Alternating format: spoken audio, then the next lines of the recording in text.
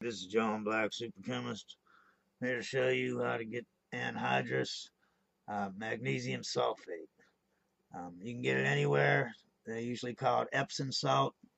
Uh, it's a type of bath salt. You put it in your water and maybe soak your feet or whatever in your tub. Uh, Here's the molar mass of anhydrous. Here's the molar mass of the water that it contains. It contains 7 water molecules. It's a heptahydrate.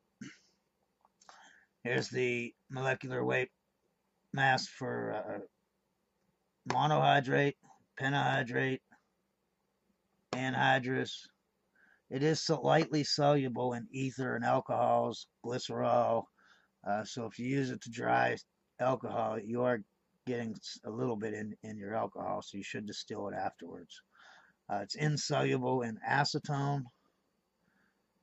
You can basically get this anywhere. You can get it at Walmart, department stores, grocery stores, maybe even hardware stores. It's usually in a where the hydrogen peroxide is, or the rubbing alcohol and the toothpaste and stuff, cotton balls.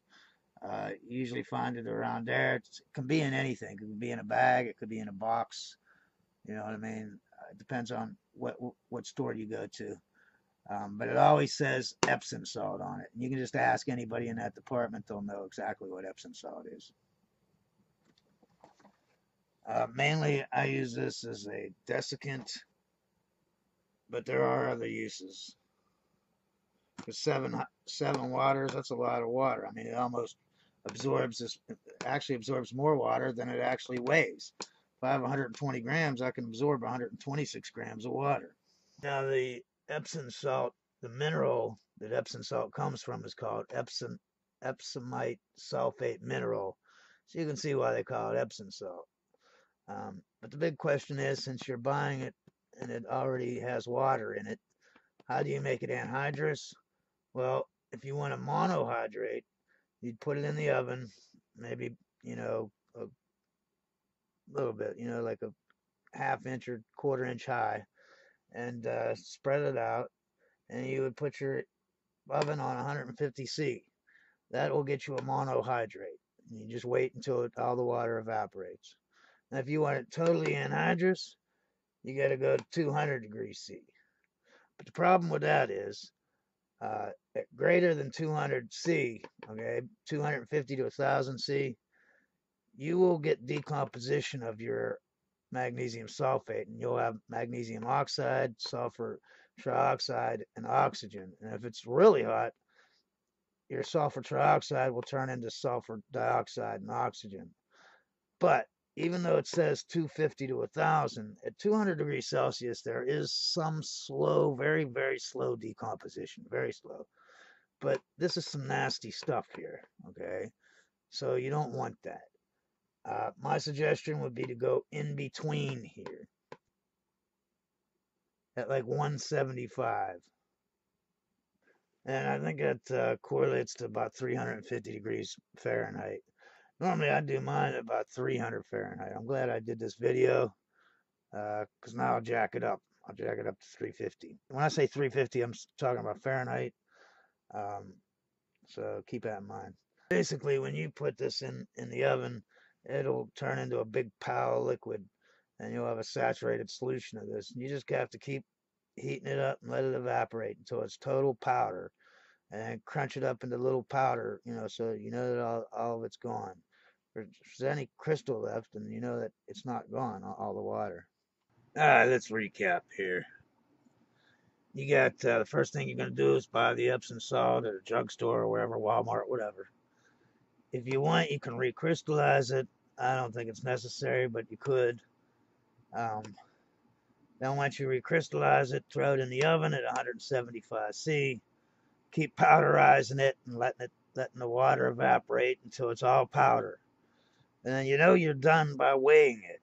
And if you ever weigh anything hot, you need to put a pot holder down on a scale, zero it out, and then put your hot stuff on top. Otherwise, you'll screw up your scale.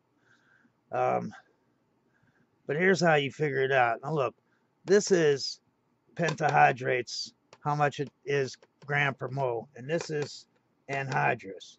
So I divided them to figure out the percentage. There's 48, and you can see it's half. 120 and 120 is 240. It's slightly lower than 50%, right? 48.8%, all right? So all you have to do to know how much it's going to weigh when you're done is by multiplying what it weighed to begin with times 0.488. So if you start out with 246 grams, a whole mole, multiply that by 0.488 and you get 120 grams. And that's what it is. If you have 100 grams, multiply that by 0.488, you get 48.8 grams. That's how much you should have after all the water's gone. If you end up with 55 grams, you didn't get rid of all the water. You end up with 49.5, you didn't get rid of all the water. This will be exact, because I always weigh my stuff when I do this kind of stuff. And it always comes out exactly. 200 times, that's what you get. So whatever you have at the beginning, multiply it by this. Remember, always weigh up your pan before you fill it up. Because once you fill it up, how are you going to zero it out? How are you going to, you're going to know what that pan weighs? Even if you have an identical pan, I can guarantee you they don't weigh the same. Okay? So you got to weigh that up first. That way you can figure it out or zero it out or whatever when you're weighing up your to see if it's done or not. You know what I mean? Keep in mind, when I draw something out, this is my go-to thing, man. Magnesium sulfate. I did buy some molecular sieves last year. I didn't even use them because I'm so used to this and I have so much of it. But I haven't found anything it's incompatible in. I'm sure there are some things that it is incompatible in. But if anyone knows of anything it's incompatible in, let me know. What are the uses for this? And I'll get into that next. All right, so here's a couple ways you can use this. You can, and I've already done these right here. Magnesium sulfate, put it in with some base. Magnesium hydroxide, just like how we make chromium hydroxide. It's insoluble, or, almost insoluble. It precipitates out, and you can filter it. You know what I mean? Then you can take that, and if you add enough heat, you'll do a calcination, drive the water off, and you'll get magnesium oxide. What good is that? Because I want magnesium metal. Then I can do like a thermite reaction with aluminum or something and get my magnesium and my aluminum oxide. Now keep in mind, I don't know if these are correct, these equations. I mean, they're close. I didn't look them up is my point. So they might be slightly off or something like that. But this is the gist of it. I actually didn't do this thermite reaction yet. I did make the magnesium oxide. But another thing is electrolysis. See, electrolysis of magnesium chloride is the best way to go with electrolysis to get the metal. Okay. Now, how do I get magnesium chloride? Well, this is another method of making stuff with this magnesium sulfate, because you can get any calcium or barium salt and it will match up, because the whole point is calcium and barium sulfate. Neither one of them is soluble in water, so they will precip out. Okay, so if I get calcium chloride in these two, the calcium sulfate will precip out, and you'll be left with magnesium chloride. Okay, now if that was calcium nitrate, you'd be left with magnesium nitrate. If that was calcium, whatever. The point is whatever, these two are going to match up. And then another way that magnesium sulfate is good for is because it can get you magnesium salts. I showed how you get the magnesium hydroxide. Then you just mix it with any acid you want. If I wanted a chloride, I'd do it with hydrochloric acid. I want a bromide, hydrobromic acid. I want a sulfate, sulfuric acid. But then you can put your base and acid, and what do you get when you get acid and base? You get salt water. So you get your salt water.